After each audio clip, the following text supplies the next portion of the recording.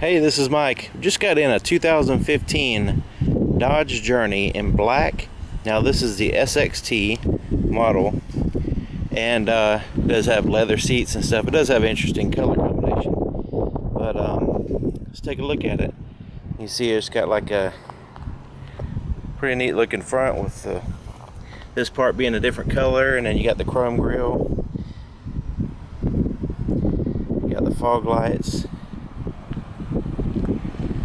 It's a little bit windy today. Hopefully it will not affect the camera too much, but here is the aluminum wheels. Pretty nice. It's gives a little bit of a sporty look with those wheels on it, in my opinion.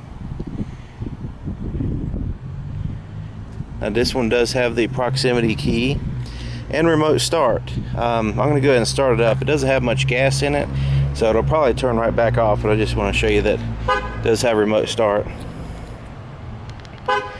Yeah, it's not even letting me start because of the low fuel, but it's one thing to know about remote start. You have to have a pretty good amount of fuel in it. So you got the privacy glass here in the back. SXT, we've got a V6 3.6 liter, which I'll show you towards the end. You got the backup sensors back here, dual exhaust. It's got the backup camera. There's a lens there, and I'm going to go ahead and unlock it using the key. Put the key in my pocket, and let's go ahead and open it up. You can see there's the handle, there's the lens right there for the backup camera, and let's go here. So this does have a third row. It's a third row seat vehicle, and these seats do fold down, so you can have some additional cargo space if you need it. Seatbelt's in the way. Yeah, somebody's buckled the seatbelt actually. Let's see what it looks like. Yeah, seatbelt can be buckled if you want to put the seat down. But back here you've got a cup holders and pretty decent amount of leg room for a small SUV with a third row. But those do fold down. The next row folds down, and the front seat passenger side folds down, so you can have like 9 feet of cargo space from the back all the way to the dash. Here's a little privacy storage container here. Under here is your tools for your spare tire. There is a rechargeable flashlight here, so that way you always have a flashlight back here if you leave it there. Power supply, speakers, tie down straps here, and you also got some up there when you put the seats down, right there, and that's for your, tie stuff down. You also have a cargo net in here as well.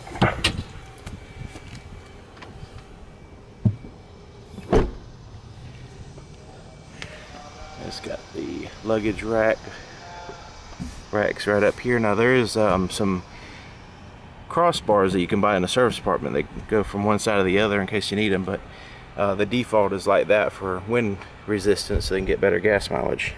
It does have a fuel cap. It is a flex fuel vehicle, and so you can use E85 if you want. But one of the neat things that I always forget to show people is that you can hang the little string right here like that to keep the gas cap from hitting your paint here.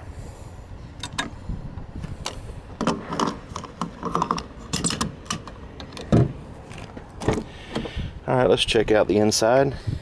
Like I said, it is unusual to have a black vehicle with a tan leather interior, so I think it looks pretty neat.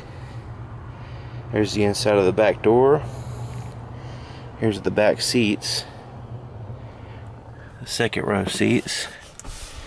This folds down. You got some cup holders as well as an armrest. Power supply right there. You do have a storage bin under the floor here on both sides. And in order to access the third row seat, you can fold down the seat here. You can move the seat forward and back here, but as far as getting in the third row, use that. And the seat kind of sandwiches up, and then you just kind of push it. And it's pretty easy. I mean, it's not that hard. But in that way you've got a small space there to enter the third row. You push it back like so, and then you drop that down, and then you can slide it back like so with that switch lever. I don't know if you can see the window sticker there, but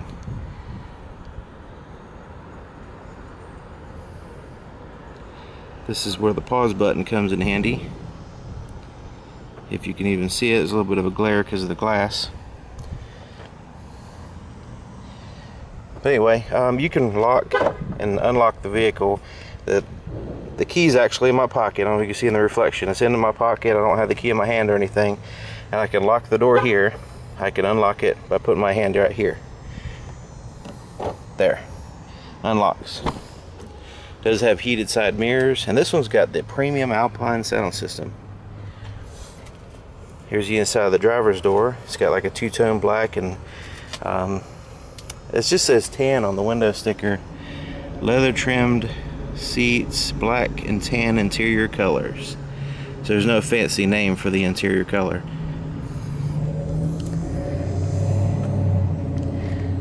Looks pretty cool though.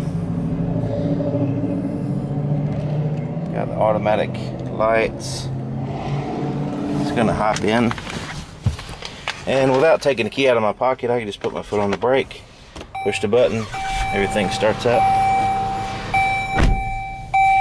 Yeah, you can see the fuel level's low, so basically your remote start's not gonna work. Turn the AC down.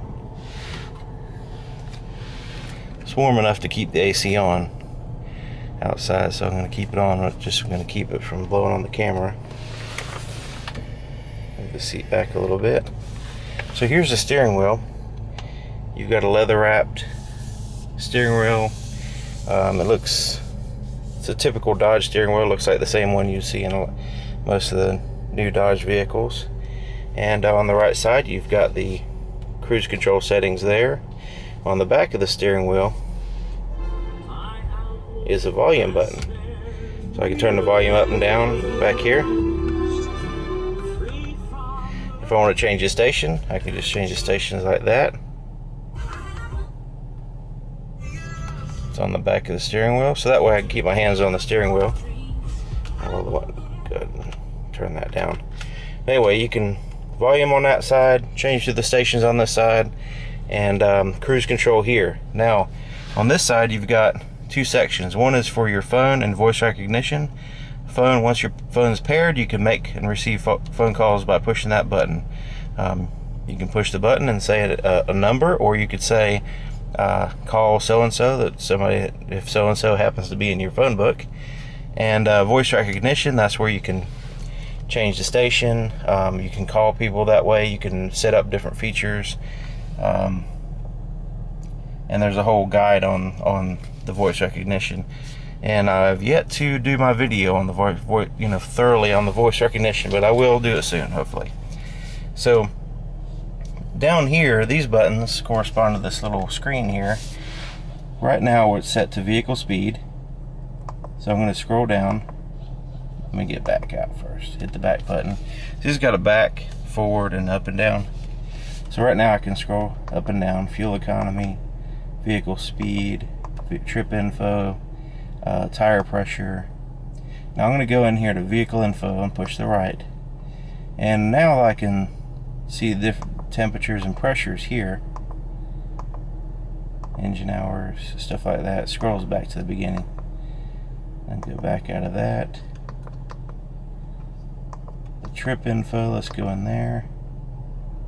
So you can see it has 2 trips. Tire pressure, let's go into that and actually see the tire pressure on each tire. Messages. Fuel economy, let's go in there. Vehicle speed is pretty much the default screen that you'd normally keep on all the time. Now the rest of your gauges, you've got like a black and red theme going on here.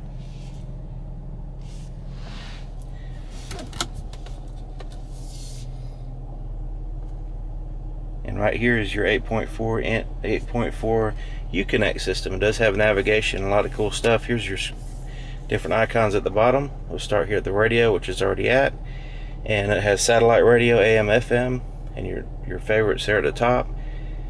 It has like a little icon and kind of describes what's playing. When I go to player, it does have a CD player down here. It also has a SD card input, but right here, you know, depending on your source, USB, Bluetooth, auxiliary, SD card, those are the different sources that you can inputs basically for the system as far as playing music. Right now there's nothing inputted, but that's where you'd find that. Controls, this is where you can use your heated seats here in the front and your heated steering wheel. You can turn those on and off there. Here's your climate control. Now some of your climate control buttons are down here, some of them are up here. So the main features that you would need to use like right away or whatever are down here, but we got some stuff up here as well. Navigation. So here's your navigation screen. You can view the map. You can see what it looks like there. Or you can go to where to, and you can put in a specific address, or you can have your address saved in the go home section, points of interest, basically fuel, food, stuff like that. So let me get back out of there.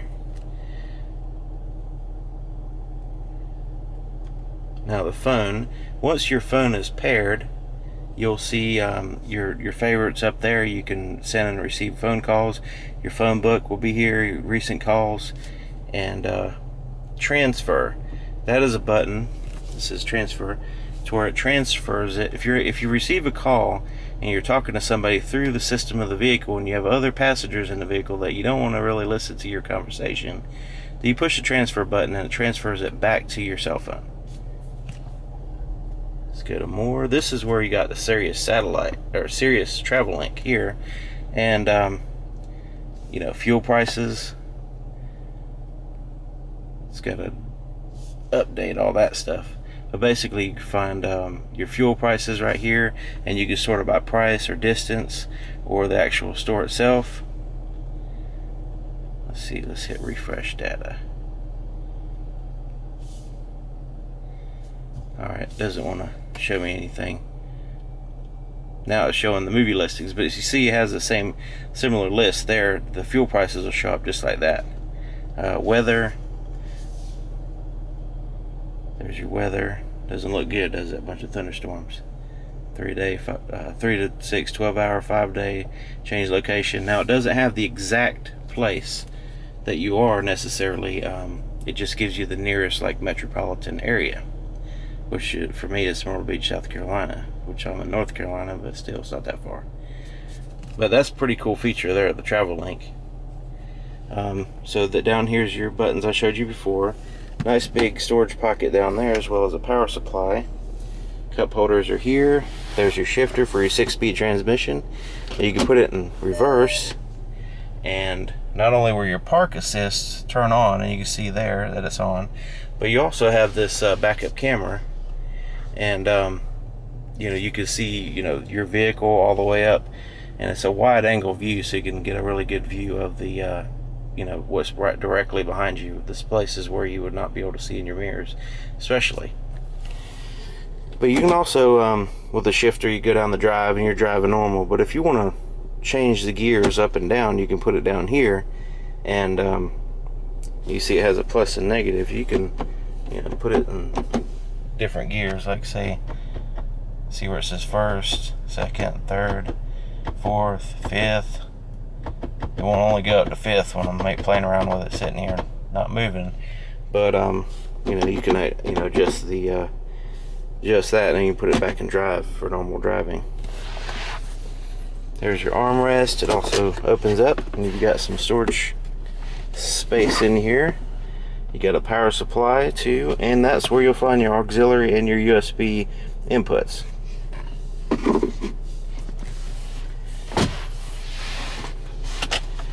Glove compartment, and there's your voice recognition guide in there, which you'll need that because it comes in handy.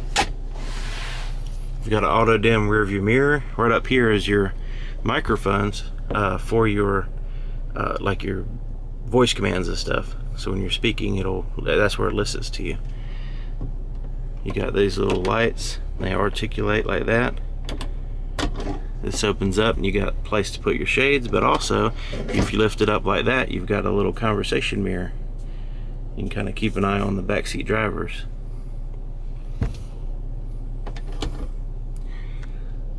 This is for your garage door opener.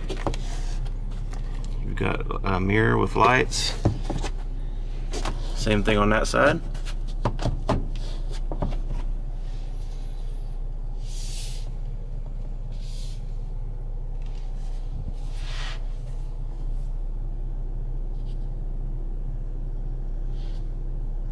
Forgot to show you, it does have the controls in the back for the rear passengers, the climate controls, and you also have the vents and stuff in the ceiling. Put it back in park and let's look underneath the hood.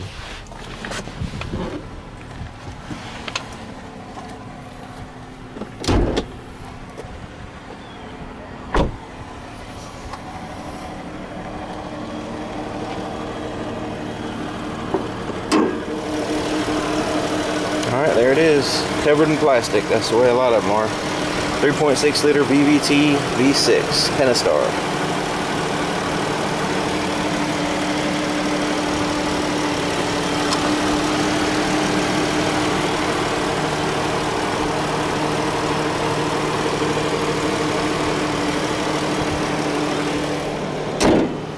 Alright, if you have any questions, let me know. My name is Mike, and my phone number and email address will be in the description. See you next time.